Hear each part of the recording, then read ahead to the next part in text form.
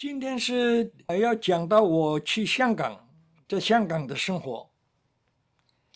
那么讲这个香港之前呢，我还要补充一点，就是关于酷刑，我忘掉了2个酷刑，一个是五花大绑，一个是电棍，要讲一讲。因为这个五花大绑我挨过2次，这个是很可怕的酷刑。它的刑具很简单，就是1米多长的绳子。首先，执行这个酷刑的人，他不是公安人员，他们很聪明，他自己不动手，他是借刀杀人，叫犯人整犯人啊，来人了就来了啊，那些人他也希望要立功啊，他要希望表现自己，很横的。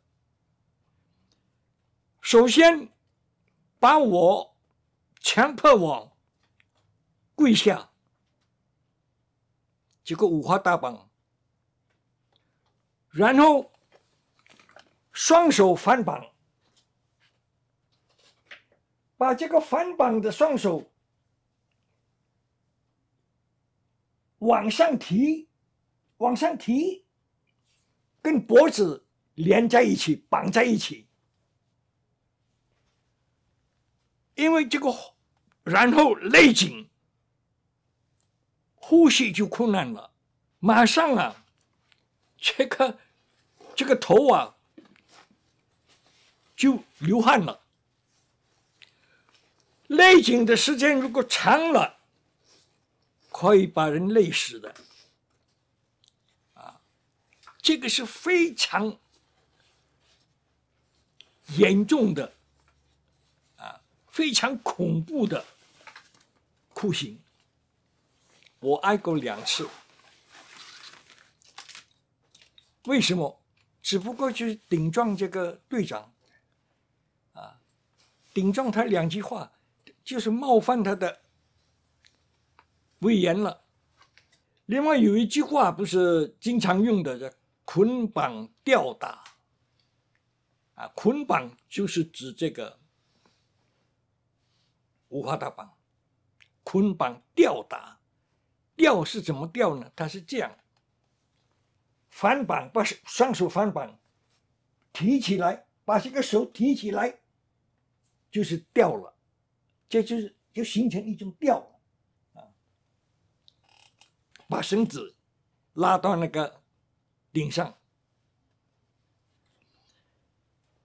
另外一个我要讲一讲呢，在中共的后期，我没有爱上那个时代，那是后来的事。他制造了高压电棍，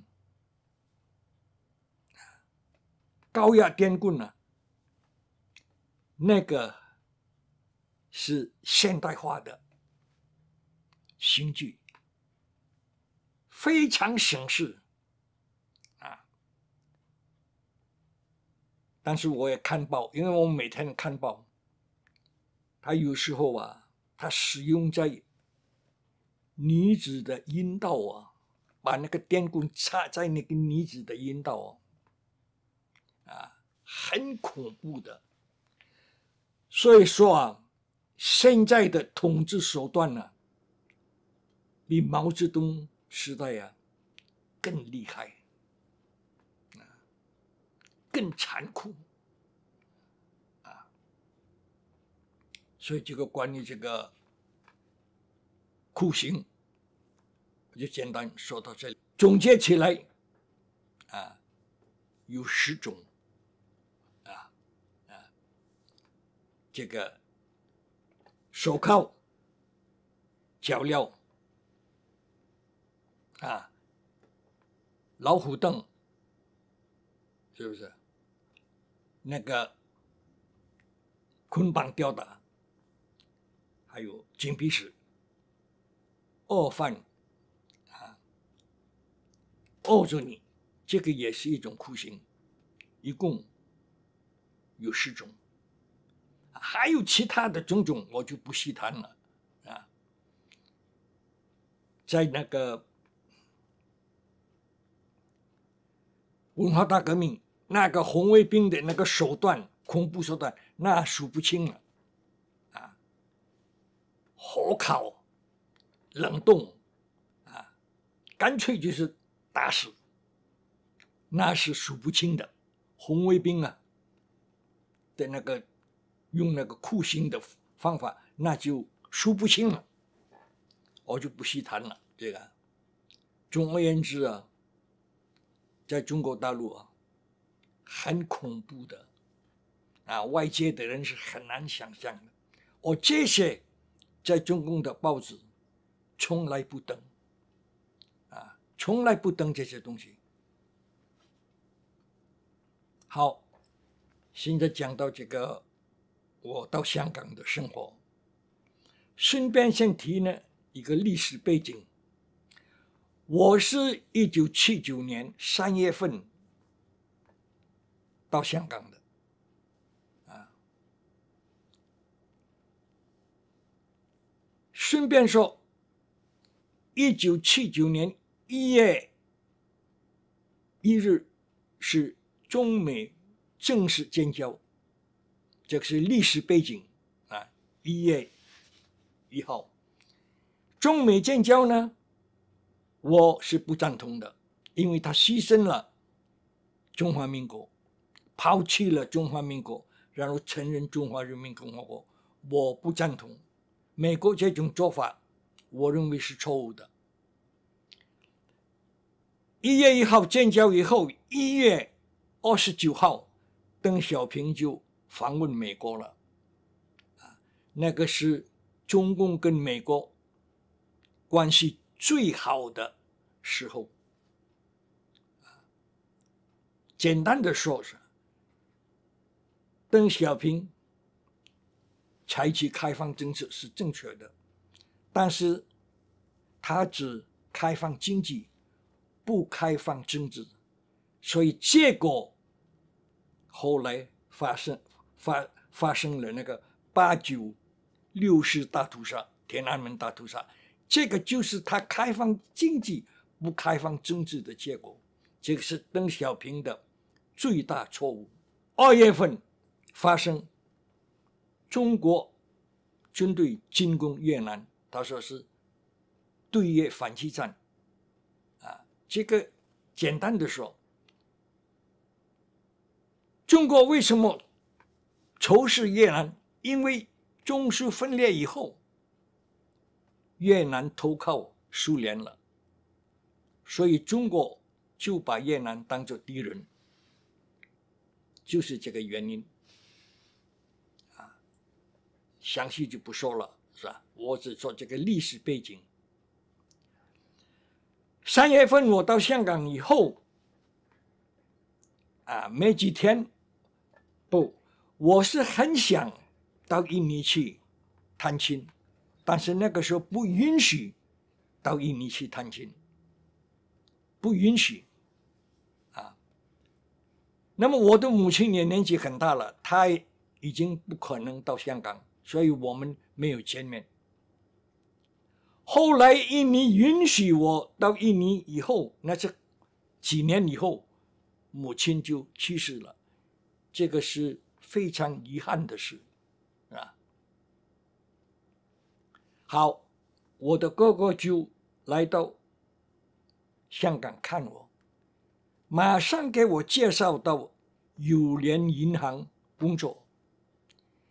这个友联银行的董事长老板，他是跟我哥哥同学的，在印尼时候他是同学啊，所以通过这个关系，我就在友联银行工作了。因为我不会广东话，什么事都你不会广东话，你怎么工作啊？但有一个工作不必说话的啊，我就做一个工作了我只能做这个工作，不必说话的工作是什么呢？信差啊，因为在银行有分行啊，它有5、6个分行，它这个文件来往啊，要有人送的，传送这个文件，所以我成了信差，是吗？这个信差当然这个是在香港是很低的工作了，对不对？但是工资也相当高的，那个时候工资相当高，他中午免费吃饭啊，非常丰盛的饭食，他还有宿舍免费让我住啊，这个就是说解决了我的生活问题啊。最重要的是在精神上，我可以看美国影片，听美国音乐，可以买各种的书。当时香港大概有10多份报纸，看报是我最重要的精神粮食。在物质上，在精神上，比起我在劳改队，就是等于上了天堂了。现在顺便说一件事，很重要的事情啊，这个一定要讲清楚，是吗？后来我认识了清华大学的建筑系的，他就问我啊，他要给我介绍，他是在建筑公司工作，他说我可以介绍你到建筑公司工作，因为当时香港啊经济是最好的时候啊，70、80年代啊，需要盖很多房子，这个建筑师啊很急用啊，是吧？他叫我，但是我跟他说他说但是也马上你要做这个设计啊，楼房啊，住宅啊，对吧？那我马上要做这个设计不可能的，因为我已经20年了，对吧？这劳改，当然我学了5年的建筑，基本上是学了。当然你要一步一步啊，一边学一边工作，这个可以。你马上叫我完成工作，马上设计，那是不可能的啊！我就跟他说了，但是这个没有这个机会啊，一面学习。一面工作，没有这个机会，要么就是马上，他说马上上马，那不可能的啊，这个不可能。另外他说了啊，工资很高，但时间很长啊，一定要加班加点，每天10点晚上才能回家。他跟我说这个啊，当然这个是做不成了，是吧？就算我马上能设计，我马上能上马，我也不干。为什么呢？因为我很重视个人的自由，我把全部的时间啊卖给老板，卖给建筑公司，我是不愿意的。每天到10点才能回家，那就是说整个生命啊就卖给建筑公司了。那么这个活着有什么意思呢？因为你这个工作啊，你不能做别的事了，对不对？成天就是设计画图，完全是100%你的生命卖给老板，卖给建筑公司，这个我不愿意。工资再高，我不是为了金钱生活，我要有我个人的时间，我个人的自由分配啊，我个人的兴趣，是不是？我很重视这一点。所以假设我能够马上上马设计，我也不愿意啊。那么做这个信差有一个最大的好处啊，我送信的时候，在路上我坐电车或者坐公共汽车，我可以看报，我可以看书，这个就是说我自己的时间，我可以支配，是吧？我有我的自由，这个是最大的特点，做钦差的优点，所以我很高兴这个工作非常适合于我那么这个工作，因为我的哥哥跟那个老板关系很好，只要我不犯错误他不会开除我的，是吧？我这个等于金饭碗、铁饭碗了，是不是？我也不会犯错误那么生活稳定了，人呢，自然他又想成家，这个是很自然的，是吧？人嘛，那么我就成家，你只能娶大陆的人，你不可能在香港这个是不可能的，是吧？刚好呢，有人给我介绍，就是张郎朗的母亲，她给我介绍一个姓吴的一个女子。这个女子的父亲呢，是北京市中央工艺美术学院院长的女儿她是在天津美术学院毕业的。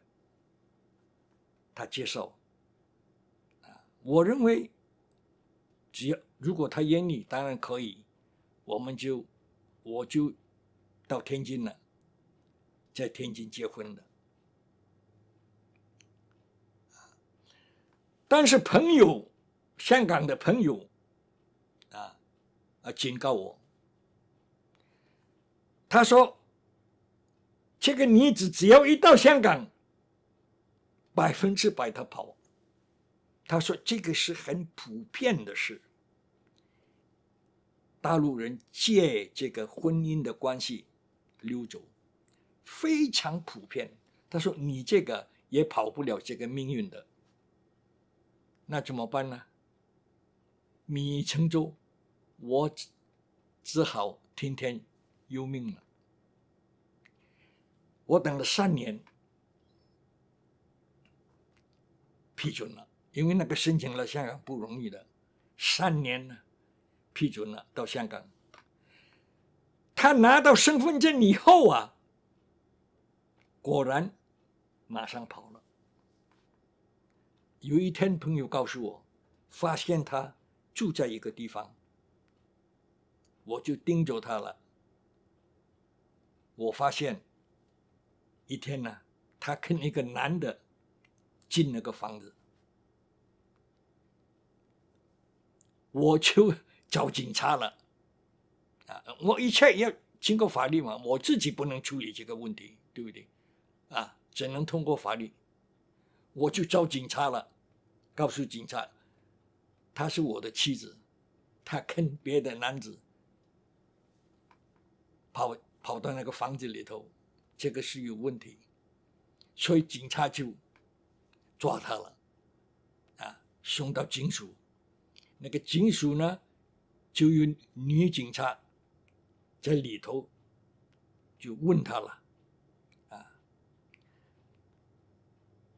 那么最后呢，当着我的面，这个女警就问我的妻子，问这个姓吴的，你要不要回家？回到我的家，当着我的面问。那个女的不要回家，她不要回家，完了，这个事就完了。这个根据香港的法律，她有权利不要回家，我没有权利强迫她回家，我当然遵守这个法律后来我问一个警察，我说这个是不是骗婚呢？是不是这个案是不是算骗婚呢？我也不了解，对不对？我问警察，他问我，你跟他睡过觉没有？我说睡过觉啊，睡过觉就不算骗婚了。到此为止，我的婚姻就结束了。当然后来从此我也不管这个事了，一刀两断了。我也没有危害他，这没有，到此一刀两断。这个就是我的婚姻，可以说是很不幸了。这个是很普遍的现象，不是我个人的事，是吧？很普遍的现象，所以我也看破了。因为我本身的条件有限，这个是没有办法的。这个是发生在1981年。那么，我想，因为我有我自己的兴趣，我有我自己的追求，生活如果是为了钱，没有什么意思了。所以我想实现我的理想是什么？追求我的理想，自由上，我很喜欢旅游，很喜欢摄影，这个是我的爱好。我说了，不是高中毕业的时候，我本来想学这个地理系，对不对？可以周游世界，成为旅行家，成为探险家，这个是我的理想。但是因为在中国不可能出国，不可能实现这个理想，所以我没有考地理系，我最后考建筑系，那么现在我的环境改变了，是吧？我在大陆30年，上学10年，劳改20年。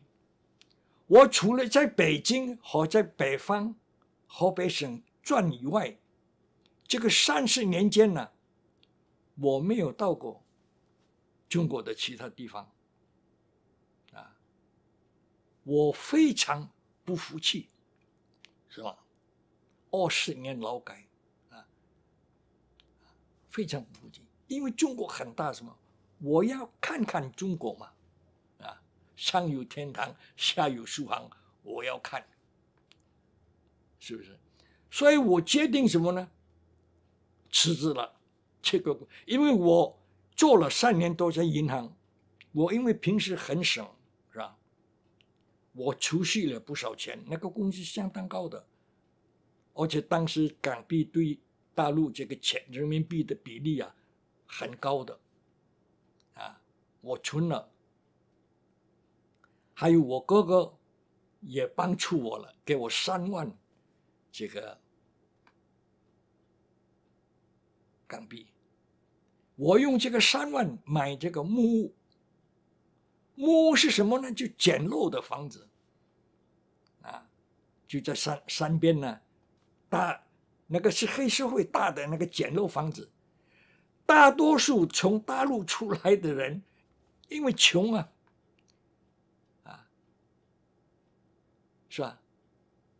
大部分都是买那个木屋，暂时住，将来希望拆那个木屋的时候，政府拆那个木屋的时候，你可以申请住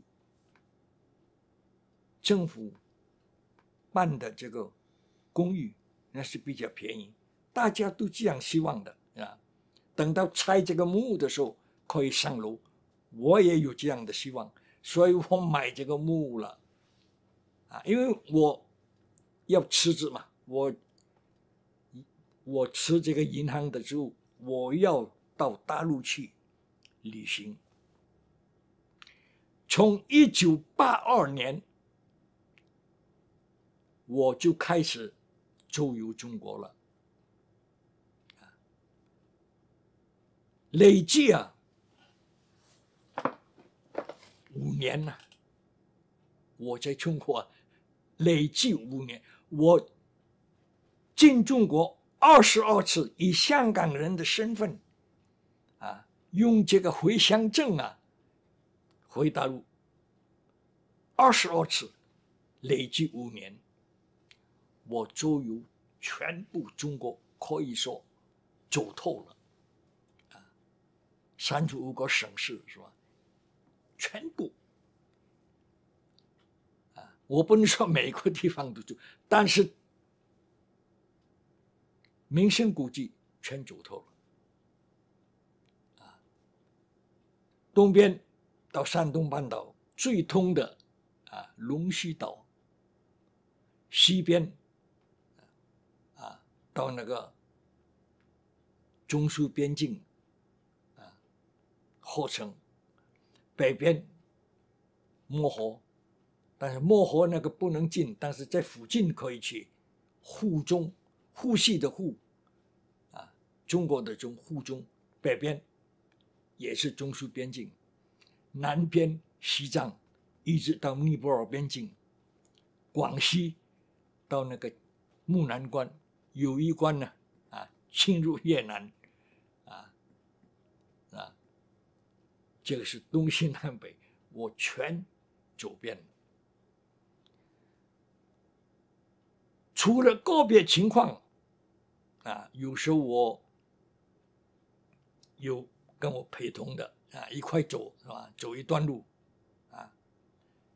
绝大部分都是个人走的，个人行动。当然在某些地方是比较危险，你比方说我爬山，如果我摔倒那就死了死了没人知道。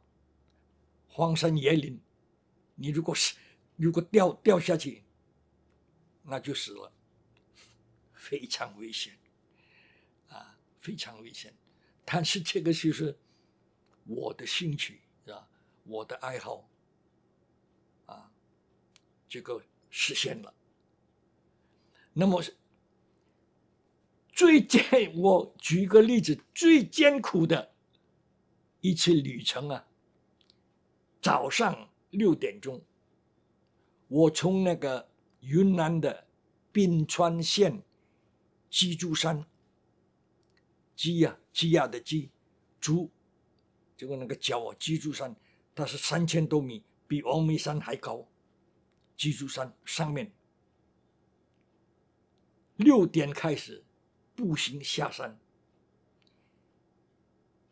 一直到傍晚6点才到哪里呢？到大理那个洱海边，12个小时步行不停的步行，那是我最艰苦的旅程不过那个是比较特殊的，那个我是雇了向导，因为那个路你不熟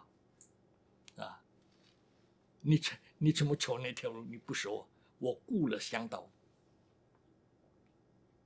走了12小时，不停的走，中间只休息一会儿那是最艰苦的历程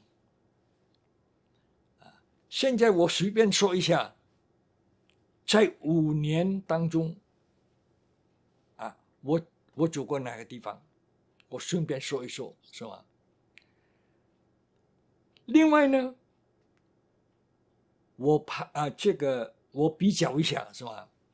中国最有名的旅行家是那个许霞客他有写那个许霞客游记，这个谁都知道是吧？他是中国最有名的旅行家，但是比我的话，跟我比较那没法比，他是没法比是吧？他主要的活动是在西南、云南那一带和东南，他西北没有去过，东北也没有去过跟我比他没法比。就全国范围来说，我可以绝对肯定，没有一个人比我留下更多的足迹。我一共拍了10000张照片，都保存。我已经整理6000多张，我是希望将来再挑选好的，把它上网。但是这个要注明那个拍的地点，那个也需要很多时间的，也需要花很多时间的，不容易的。周游中国5年，我就结束了，有一件事要讲一讲。我在这个5年当中3次被捕，就是为了照相被捕。这个我要说一说。第一次是在山东，我是拍一个3轮车夫，那个时候是刚开放，刚刚开放，那个人的思想还是很保守。我拍一个3轮车夫他看我拍照，他不干了，他跟我闹起来了，他说：“你如果把我的照片放到那个外国的报纸，那不得了了，还了得了！哇，他把这个事情看得很大很大，不得了了，好像是天大的罪啊！他跟我吵起来了，一定要把我拉到派出所，我没有办法了，闹不过他，是不是很厉害这个3轮车夫。”后来到派出所去了，后来我讲清楚是吧？我就拍一张照片了，是拍他了，但是我远距离拍嘛，对不对？这个不是近距离的，我解释嘛，跟派出所，当然派出所一看也没什么问题嘛，他是不干了，他非要拿我的那个底片曝光对不对？闹得很厉害，后来派出所就我也没有犯什么大错嘛，对不对？不了了之就放我了，这是第一次，这个算是小事了，对不对？但是有这样的事，我这个是说明就刚开放的时候，人的思想非常这个保守。现在你拍3轮车夫他不会跟你闹的，是不是？第二是在哈密，在新疆哈密，我是拍少数民族，有人捡起了，这个人是谁？后来我发现的，补鞋的，马路边补鞋的，所以那个时候是很敏感的，很敏感的。你拍马上捡起，随时随地有人捡起。他告了，到派出所去告，他说我拍乞丐，一定要把我拉去派出所，好了，到派出所他要曝光我的底片，我不让，我说我没有拍乞丐，我拍少数民族没有问题，我不答应他曝光我的底片，对不对？你曝光的话，不行，我没有拍乞丐嘛，我就跟他讲这个道理，对不对？我拍少数民族，没有问题，纠缠了半天，后来放我。这个第2件事，这个也算小事。第3件事可不是小事了，这个可是严重了，这个我没有想到的，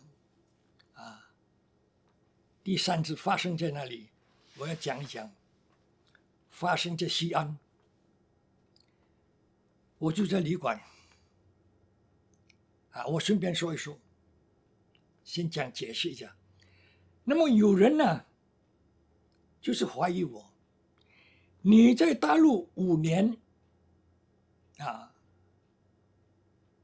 你的用多少钱呢？5年你住旅馆，光住旅馆都费多少钱呢？你哪里来的钱？有人怀疑我，你哪里来的钱呢？怀疑我，你是不是给美国做特务工作是不是所以这个我要讲一讲，很有意思。这个5年当中，我是怎么住旅馆，这个要讲清楚的。有人以为不知道，我住那个高级旅馆，从来没有住过我住旅馆都是很普通的旅馆。当时你要住高级旅馆也没有，当时刚开放嘛，没有那个高级旅馆，一般的旅社啊，它是一个房子4个床位，一个房子是8块钱，一个床位是2块钱。我就是住那个旅馆，小旅馆，所以我这个很省事嘛，才2块钱呢，是不是啊？所以我5年走这个走遍中国，就是住这个旅馆，便宜的旅馆。所以这个讲清楚啊，你也别怀疑我做这个美国的特务，我从来也没有做过美国的特务啊。我想做啊，他们也不一定，也不一定要请我，对不对啊？这个说笑话了，对不对啊？那么这个发生在西安，半夜3更了，我正在睡，突然开门了，哇，那个架起那个探照灯啊，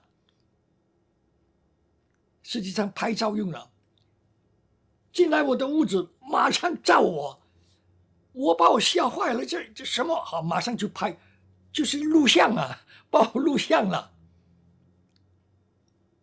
就抓我了，抓去啊！公安人员呢，是北京来的公安人员呢，啊，把我从西安把我押到北京啊！哇，我感到这个很严重了，是吗？这个事情啊，就到一个地方，当然我也不知道到哪里去，我也不知道，反正住在一个招待所啊，在哪里我不知道啊，天天审讯我，就是问我最重要的，你拍些什么东西？我说我大部分是拍风景、人物啊，没有拍别的，主要是风景跟人物、少数民族啊什么这些，对不对？当然，他把我的底片全部冲洗了，啊，也证明我没有拍别的，有个别有拍乞丐，也有不是没有社会问题我也拍，啊，什么污染啊什么那个个别的就很少的，大部分是这个。至于那个要害的什么机场啊、码头啊，我很警惕的，啊，涉及到这个国防的地点，我不拍的，我也很警惕，我不犯这个，啊，你拍这个，即便你不是特务，也可能把你当特务，对不对？所以这些东西没有，啊，我从来不拍的，机场尤其机场，啊，所以没有问题，审讯我。1个星期啊，1个星期啊，你看看多严重啊，对不对？啊，我上厕所都有人跟着我，那个门都不能关的，他怕我自杀，那个门我拉屎，他门都开的，有人监视我，都到这样的地步。最后呢，啊，有2个干部请我吃饭。满桌鸡鸭鱼肉啊，啊，我都莫名其妙的、奇奇怪怪的，对，说你没有问题，就等于放我了，是不是？他那个吃的很多啊，鸡鸭鱼哪里吃得了啊？那个干部吃2口就不吃了，就要扔了。这个，我一看。我因为平时很省啊，对不对？我忍不得，我说，哎呀，这个可惜嘛，这个那么多的，有的菜没有动的，啊，我说包起来吧，我带走一部分，很可惜嘛，这样浪费，对不对？我从内心啊，我从来不浪费食品嘛，对不对？很可惜嘛，我就说了，这个很可惜嘛，是吧？他打包了，我就拿走，他还问我下一步你要到哪里去，我就说了，我要到那个石花洞，比北京那个新开发的一个旅游点，它是山洞，在北方很少有山洞，很少那个新开发的。我下一步我要到那个地方，他特地派一个人呢，专车送我到那个地方。这个情况就是这样，是不是？那么这个事情，后来我发现，我回忆起来嘛，他不是从西安开始，他从桂林呢开始就跟踪我经过一直到那个陕西阿房宫，一路上跟着我后来我回忆一直跟踪我到那个西安才抓我，他要放长线钓大鱼嘛，他要看我拍什么东西嘛，对不对？从桂林开始跟踪我，很厉害的这个公安，这个安全度大概说不是一般的人那么这个事情怎么发生？他为什么能够怀疑我呢？我又回想了原来是这样。你看看原来是这样，我来才回忆了。有一次我到云南去旅行嘛，也是拍照，碰到2个天津人，也是摄影爱好者，那么一路上就聊了。那么聊呢，因为他是住在天津，我就告诉他，当然这个是有我的意图我是这样想，中国万一发生突发事件或者暴动还是什么，如果发生突发事件，我希望这个2个人能够拍把照片寄给我这个有意义的照片，对不对？但这个是政治性的，我跟他说了我说如果有意外的突发事件，中国你拍了寄给我。他就是把这个当作我是特务，举报给公安局，所以公安局还有我要去进大陆之前，我又告诉他了，我写信给他那个天津人，我说我要进大陆去，我又要去拍照了，我告诉他了，他就剪辑了，这样就盯着我了所以这件事我一再强调，在中国你不可能做各种各样中共认为违法的事，不可能的，因为到处都有人揭发人人都要立功，就是这样的事人人都是斯德哥尔摩综合症的病患者，是不是？所以你不可能做任何活动，因为这个我也不是说犯法，对不对？我只是要他把那个突发事件的照片寄给我，那个不算犯法嘛？要拍突发事件有什么犯法，对不对？但是从公安的角度看，那是犯法从我的角度看，那个不是犯法公安的角度看那是犯法所以这个3次发生的逮捕，就是为了拍照逮捕，是吧？好，还有一件事呢，我要讲一讲。当5年了，基本上周游全中国结束了，正好这个东西也是这是偶然发生了。我买的那个木烧掉了，着火。我回香港的时候一看一片瓦砾。你想想我什么心情我的书很多的，我的照片也很多，全部烧毁了，很可惜很可惜我在印尼的童年的时代那个照片都有全部烧成灰烬，一片瓦砾嘛这个为什么呢？这个顺便说一说，我那个地点，那个木屋的地点是在钻石山，他要修地铁，然后这一片木屋是一大片的木屋这个是公开的秘密，就是政府跟地产商勾结起来烧的这个不是一般的火灾，这个是有目的烧的，就是要用这个地方所以烧。不过呢，政府他也也适当的照顾你，他不是烧完了就烧，他安置你，给你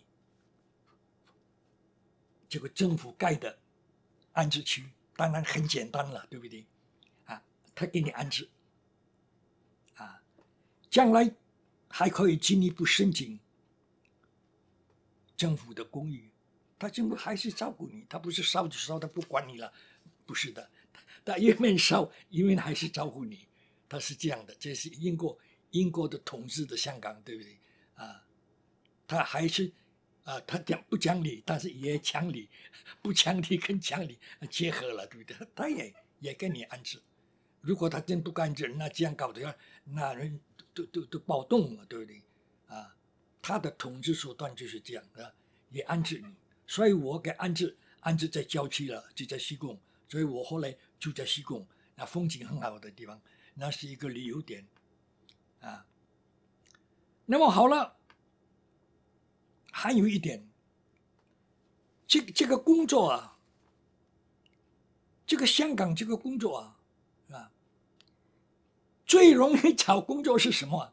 随时可以找到工作的，他需要用，在报纸一看，应征了就可以了，就是做警卫员。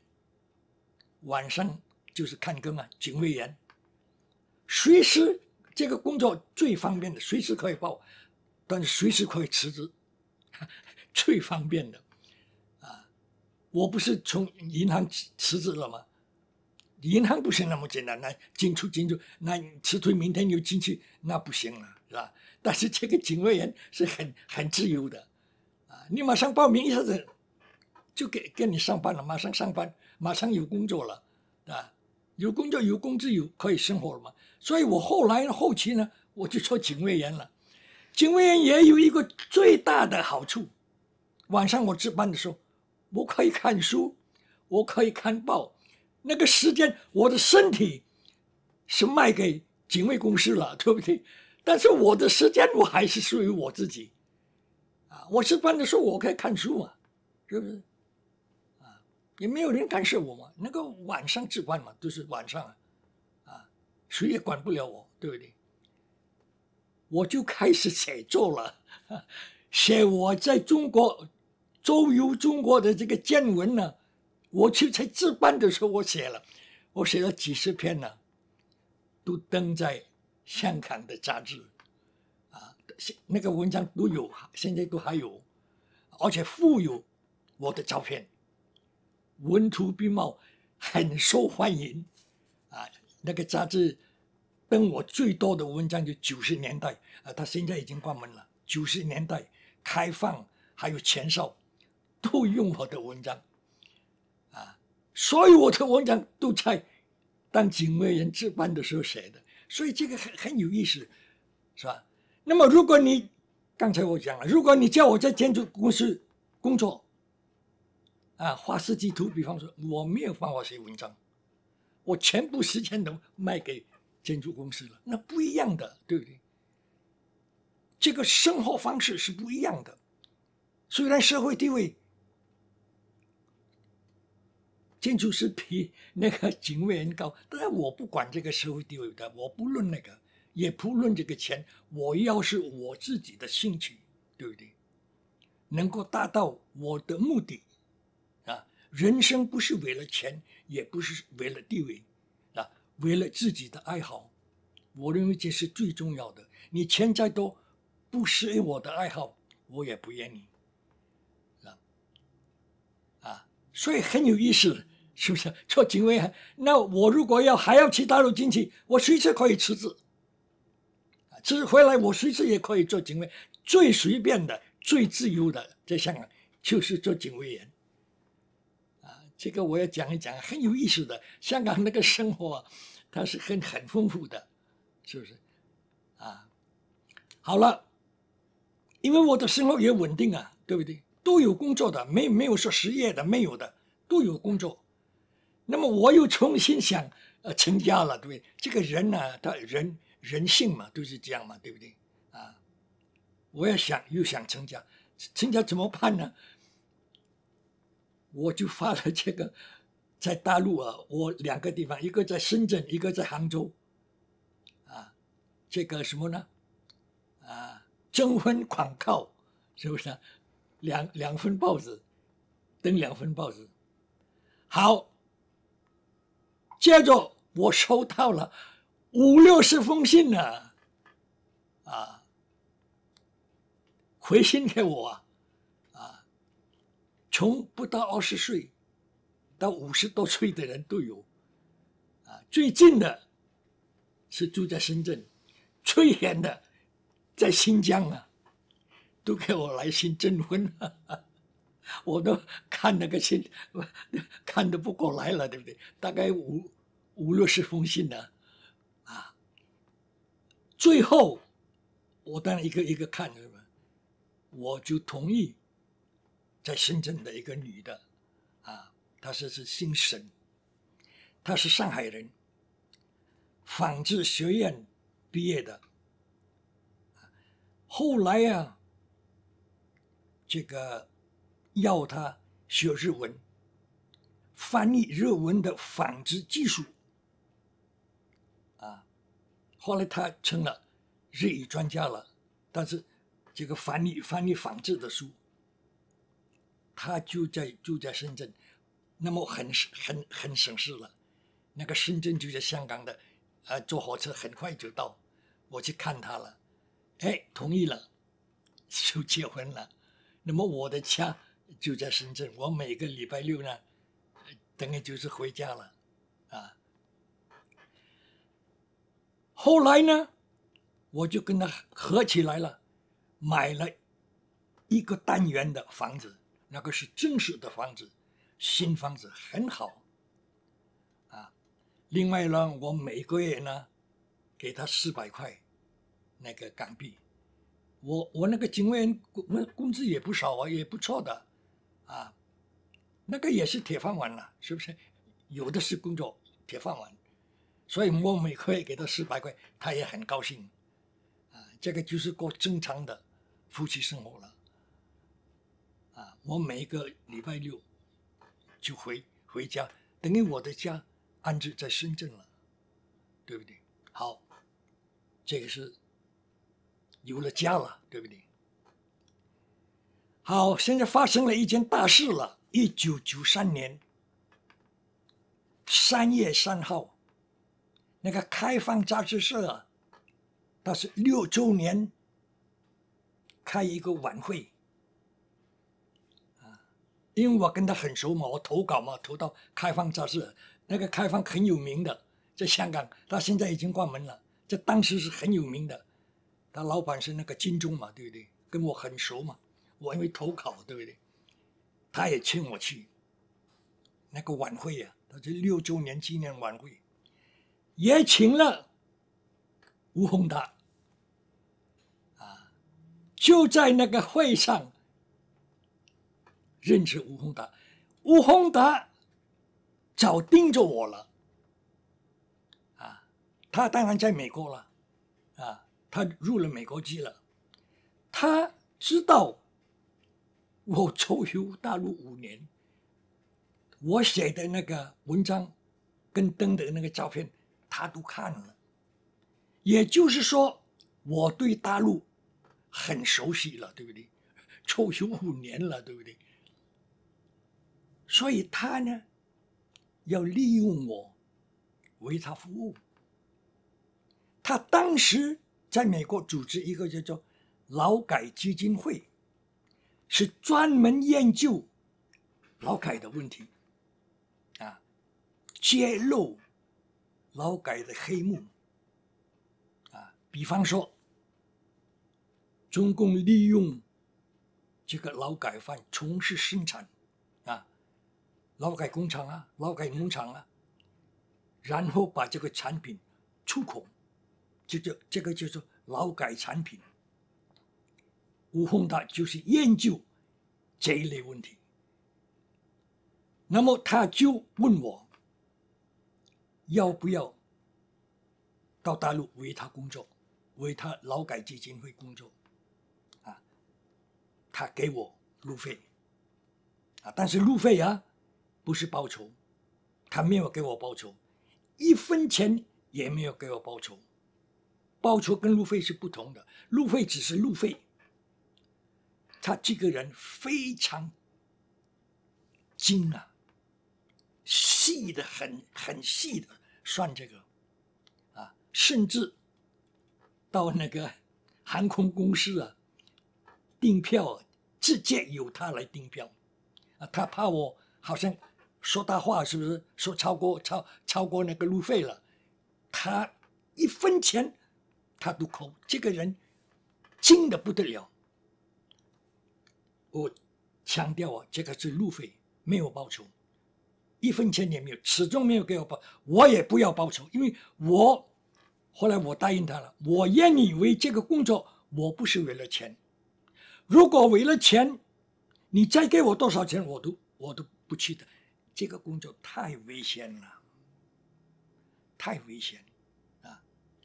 我是为了痛恨中共的暴政啊，要揭露中共，愿意给他工作，绝对不是为了钱。这个是提着脑袋进去的。一旦我被抓，替吴宏他的劳改基金会工作，不判死刑也是判无期，绝对饶不了我的。而且我有案底，是不是？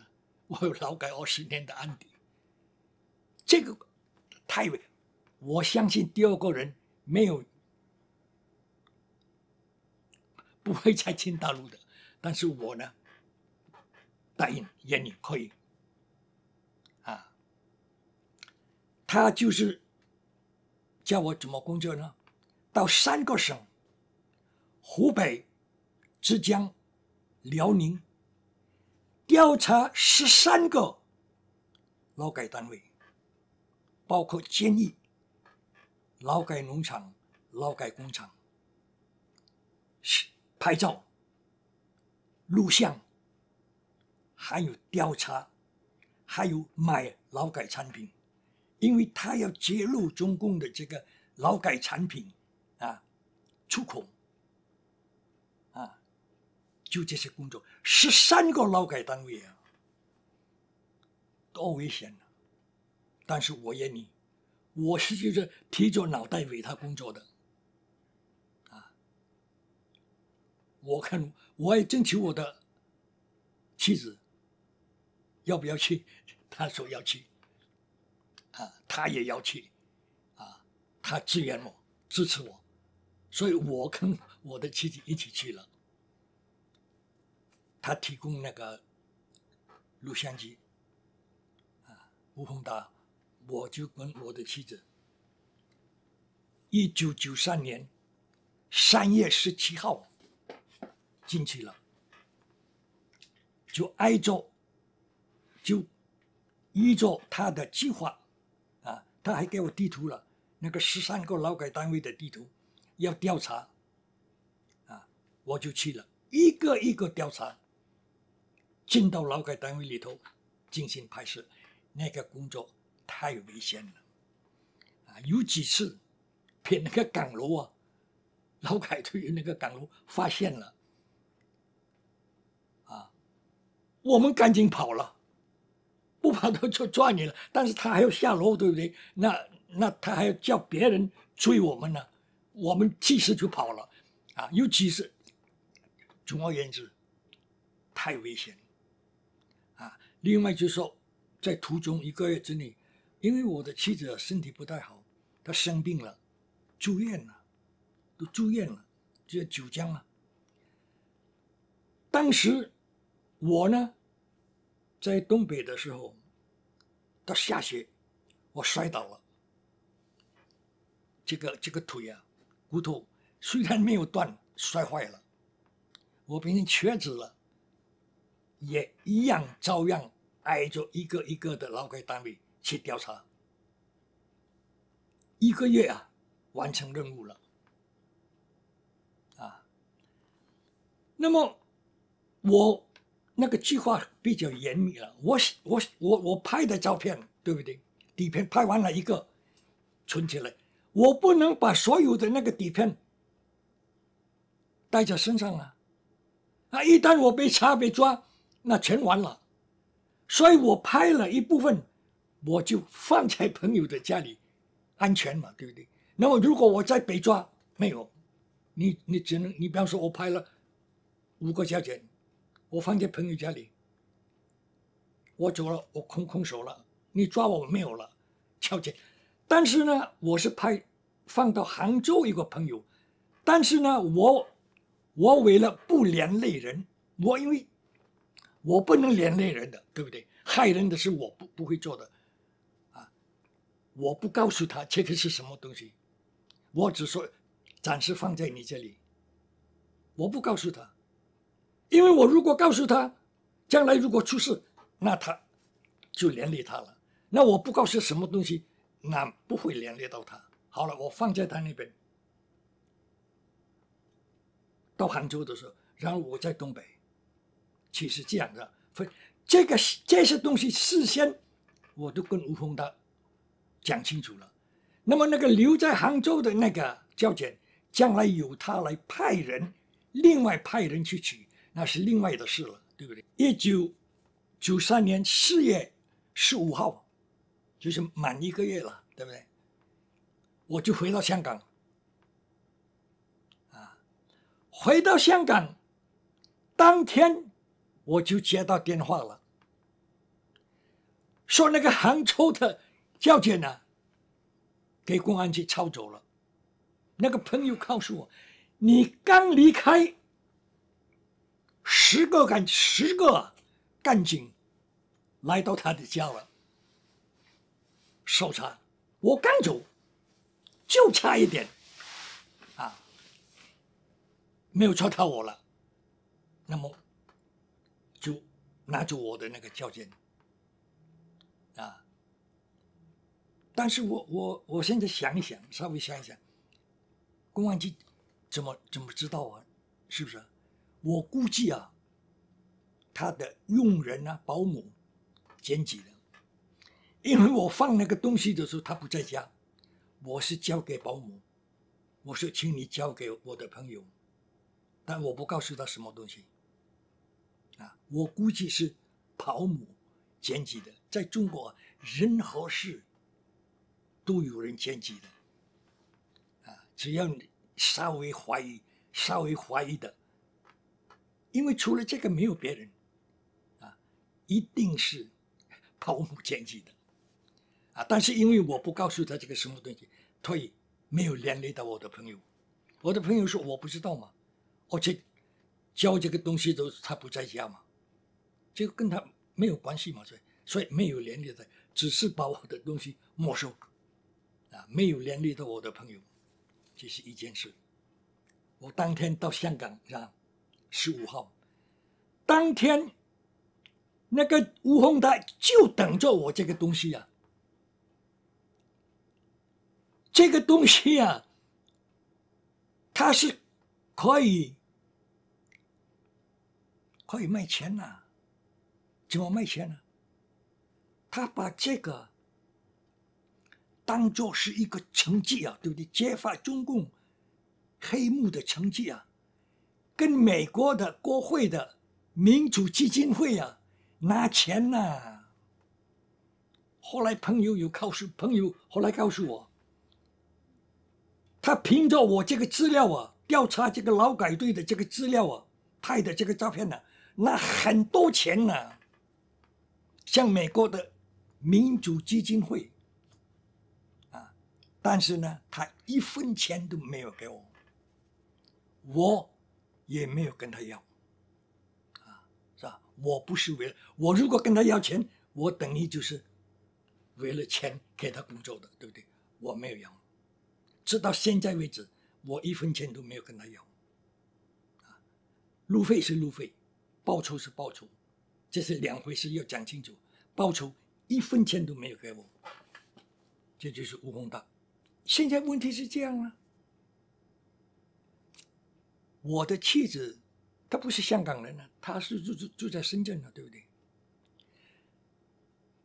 既然那个东西给抄走了，而且那个东西里头有我跟我的妻子的照片，因为我们除了调查以外，还顺便去旅行啊，对，过路的时候，你说过路杭州，我可以到杭州去玩一下嘛，拍照，所以从那个照片可以看到我的照片，也可以看到我妻子的照片，是吧？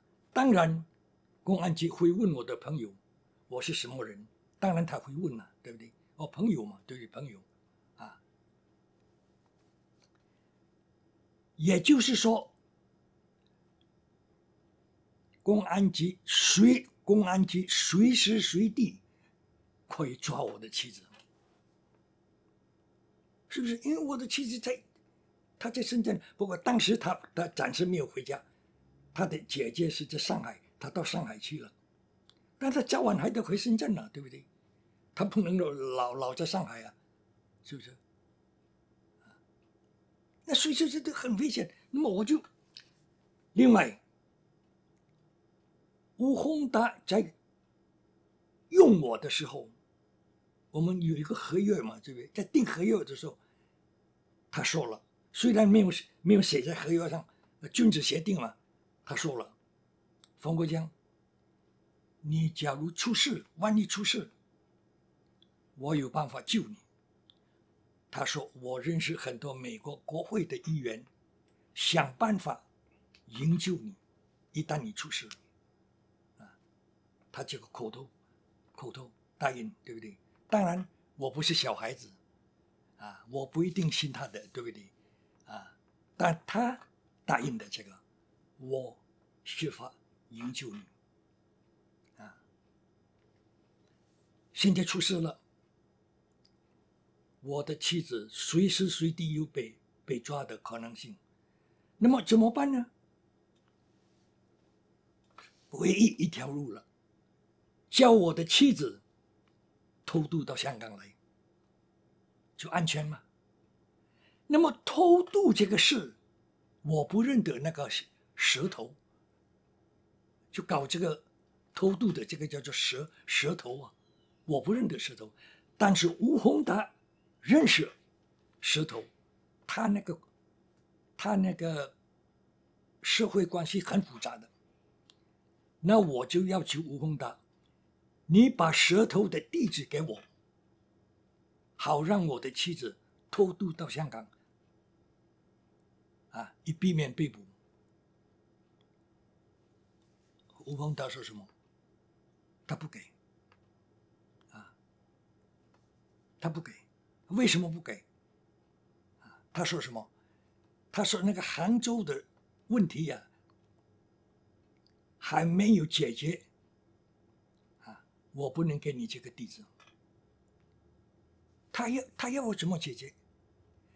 他要我打电话给杭州的朋友，叫我的朋友到公安局要回那个胶卷。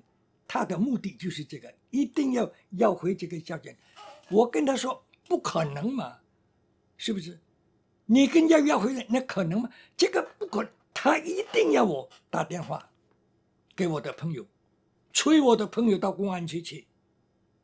我打电话1次、2次、3次，甚至到4、5次逼我一定要打电话。就这样的一个吴宏德。吴宏达，最后大概有5次我说没有用你再打电话10次、100次，根本不可能的。好了，他说他怀疑他说没有这个杭州的事好像没有这个事，好像你编的。他跟我说这个。我冒火3丈。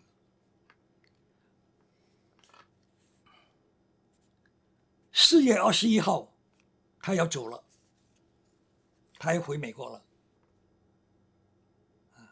仍然没有把石头的地址给我，我就警告他了，我就不客气了，我说吴宏达，如果我的妻子被抓，那肯定要判重刑。我就把这个事情公开了，我就公开公开在社会上了，对不对？啊，让社会上人都知道。这下子他怕了，才把地址，石头的地址才给我，他就回美国了。我利用他的这个地址，立即通知我的妻子，你赶紧偷渡来香港。结果他偷渡了，所有的费用都是我自己出，吴宏达1分钱都不给，我也没有跟他要。我的妻子来到偷渡成功了，那么偷渡成功，你成为非法移民了。如果香港政府知道，马上抓你送回啊！你非法嘛，非法入境嘛，那怎么办呢？要申请政治庇护。那么我就托刘千石一个工会很有信用的，叫刘千石，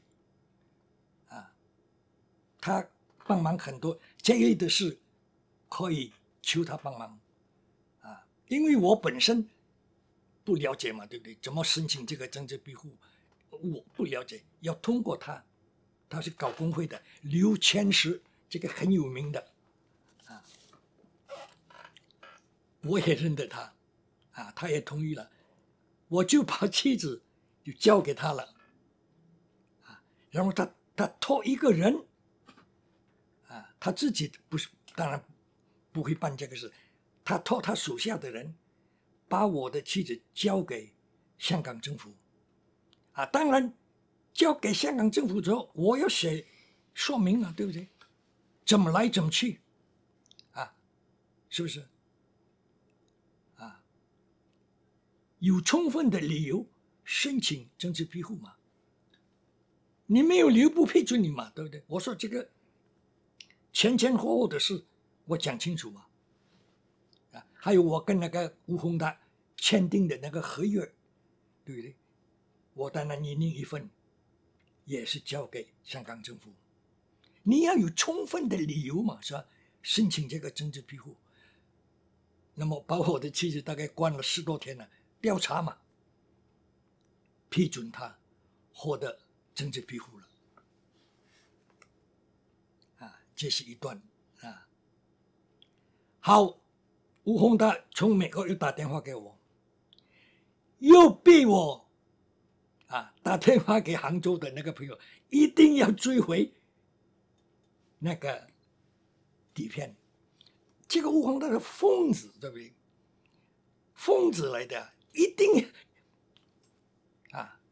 后来我说不行了，不可能的，我跟他说这个不，他就骂我，他说你是骗子，他说我骗他，他说根本没有那个杭州的事，你编造的，你是为了达到你的妻子来香港编造的谎言，把我气的，我马上把那个电话放下了，不再跟他来往，这个不是人